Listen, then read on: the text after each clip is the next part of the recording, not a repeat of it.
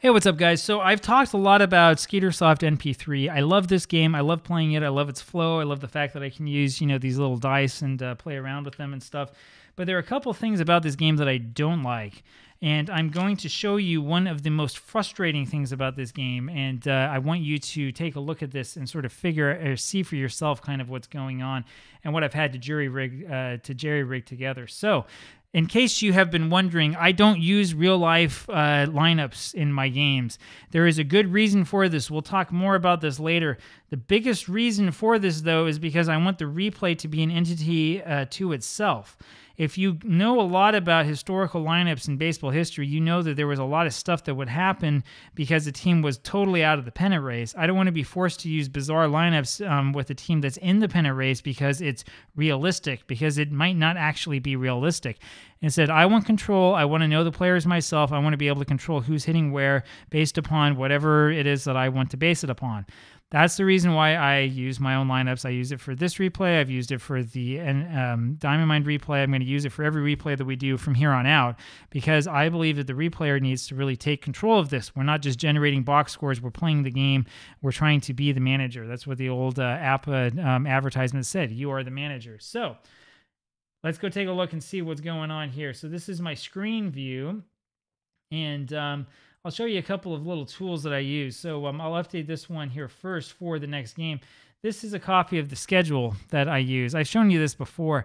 I need to change this up because BRO and BSN keep getting mixed up in my mind. I played this huge game between Philadelphia and Boston for this day before I suddenly realized that I was using the wrong teams and had to redo it. That was embarrassing. But I need to work on this a little bit, but this is sort of the schedule that I work through. Why do I use this, you ask? Because when I go over here, I can only have the actual games played schedule. I cannot have the as scheduled schedule. I know from talking with Bill Stafford that there's a reason for that. I know that the way that he created the game has a lot to do with who the player played against in real life, and that there are some very, very small, finicky differences that we can talk about. Having said that, it would be really nice to be able to do it the other way so that I don't have to do what I'm about to show you. So the next thing that we want to do is we want to look at the lineups. This is where stuff becomes really, really frustrating, right? So this is the game that we just played. Look at the lineups here, and I'll show you some of the problems that we have. So if I wanted to put in like Buck Herzog, right, who plays what? I can click on this. It'll tell me he plays second base, third base, shortstop, and outfield. Like I can look at his player card, but from this, I'm not going to know how often he played in one position or the other. Really, I have to go open up Baseball Reference and go take a look at this and take a look at that and take a look at the other. It's a pain in the neck. If I want him in here and I want him to hit there, look, if I get kind of close to the 8 spot, it doesn't quite work, does it? It kind of doesn't let me over all the way. If I want Bridwell to come up here instead, it'll put him over there on the side. This is the problem with this system. Now, I don't know what programming language this was programmed in. I suspect that it's Visual Basic, but I don't know that for a fact. What I've had to do in the end, so there's a default lineup, and then there's another lineup I have saved for every team that I call project, and I've had to do this kind of by hand and be very, very careful about it. You can see the process of putting players into the lineup is hard because you have to get their player name in at exactly the right spot. Then you have to make sure that the position is set up correctly and that the guy's in the right place so you don't have a catcher up to pitch, which did happen to me when I was doing this most recently, right? The other thing you'll notice about the screen, and I'll show it here for Boston as well, is that there's no place to look at for statistics. The only statistics you can see are the ones that are put on the player's card. I know that that's realistic because we're trying to emulate what would happen if you were playing with these cards in real life, right? And you'd have these cards in your hand. You can only see what's on the card unless you are like have a computer right in front of you at the same time. I get it. But it would be really, really nice if I could see how the player's hitting. I mean, I can't see anything about the player at all, how many games he played and stuff like that. You just can't see it. You have to go over here to stats. So I go over here to stats. Let's look at the New York Giants. Might as well. And guess what? These are all of the stats that I can see. I can't add anything else to this, right? I would have to, like mess around somehow with like an Excel file or something like that to be able to generate statistics I'm interested in. So one of the things I do generally, people have asked me about this before, one of the things I do generally with these games is I like to organize players based upon the OPS, right, on base percentage plus slugging percentage. The reason why is because I'm of kind of the older school of sabermetrics, which says that this is probably the measure that most closely is associated with good things like, WOBA, runs created, offensive WAR, or whatever it is you want to talk about, right? OPS is a really nice, quick, and dirty and easy way to get a good idea of how the player is overall offensively. Is he slugging a lot, and is he getting on base a lot? I can't do that here. I can't create it. I can't have it into the game. The only way I could do this would be to go from team to team and send all the stats to Excel and then mess around with a bunch of spreadsheets, which is not something I want to do when I just want to go through and kind of clean this up really quickly. So what I've had to do is I've had to organize it by on-base percentage, and then I've had to look really closely here and just say, okay, so Jack Hanifin, I don't know what position this guy play. And this is the funny thing, right? I double-click on it, nothing will come up. I can't see his player's card from this screen, right? I'd have to go all the way back over to the lineup screen and then take a look here at the Giants and say, okay, where is Hanifin? Where is he?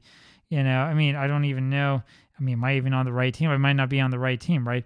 You can see what the problem is here, though, right? Which is that, when I'm looking over at the stats, it is the right team for the Giants. I don't know what's happened to him. I don't know why he's not showing up anymore, but he's just not. So Bresnahan then is going to be the next one who comes up. And as we look over here at my saved lineup, guess what? Roger Bresnahan, who's the catcher, was hitting leadoff, right? And there's a reason for it, right? You can see kind of how this is working and how it is that I have it set up.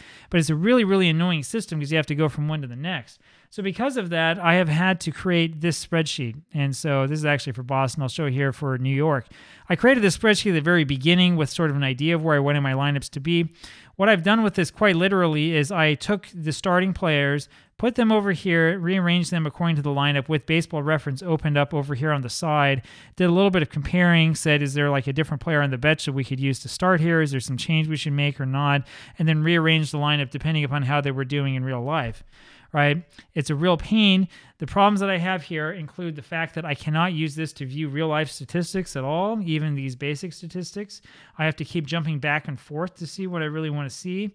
It's a mess. It really is a mess, right? I would really like to be able to do everything in one screen instead of having to jump from screen to screen trying to do a very basic task like change my lineup and have some information as to what can go into my lineup, right? There's another problem with this, which is the pitching rotation. So I've had to create a pitching rotation for every team. I did this a real not good way, right? What I did is I kind of went through here and eyeballed it. This is the wrong way to do it. What I really should do is I should use the schedule. I should make individual team schedules so I know exactly what their schedule is going to be coming up. And then I should go through and make the pitching rotation. But instead I just sort of eyeballed it and guessed, right? And so this might even be a little bit off. But the reason why we have to do this is because in this as-played schedule, this is the as-played schedule, not the as-scheduled schedule. The other problem that we have is that there is really no fatigue system in game. Now, if we go into the pitching rules, there actually is a fatigue system that goes from game to game, as I recall, but it's not really spelled out here, unfortunately for us.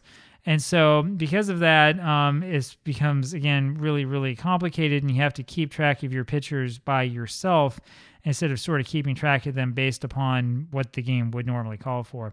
It's definitely a problem. It's actually a really, really big problem.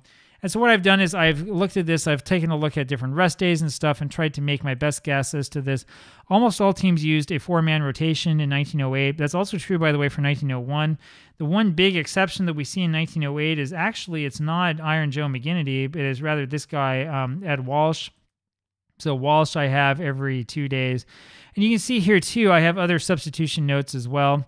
I call it substitution ideas, but I mean, whatever, for every game. So I'll put in Anderson at left field because he's hitting, or at right field, he's hitting well, better than Ed Hahn for the White Sox.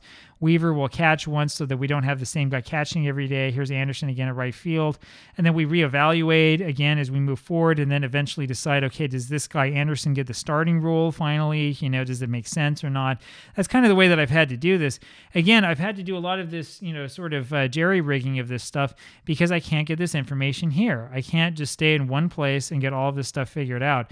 It really is a shame and it's a pain. I can do it with other games, but for whatever reason with Skeetersoft, I'm not able to do this. I'm not able to just look at one place and get all of the information I need to make my own lineups.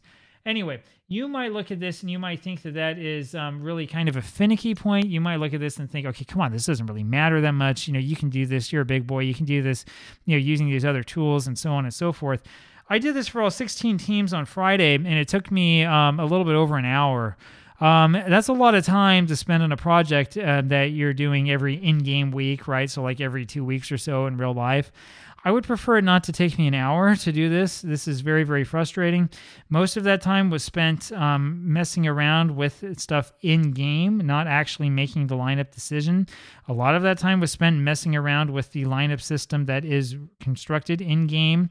This is one reason why I complain about games that are created using Visual Basic and Windows-only programming languages.